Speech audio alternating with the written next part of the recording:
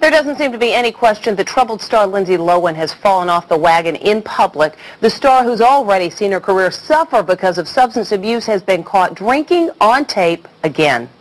Check out this surveillance video. That's Lindsay Lohan reaching for a bottle of Grey Goose vodka from under the counter, then pouring it into a glass, mixing in some Red Bull, and taking several swigs. The footage is raising concern because the 22-year-old actress completed a 45-day rehab program last year. The just-released video was shot 5 weeks ago at a Washington, D.C. nightclub where her girlfriend, Samantha Ronson, was working as a DJ.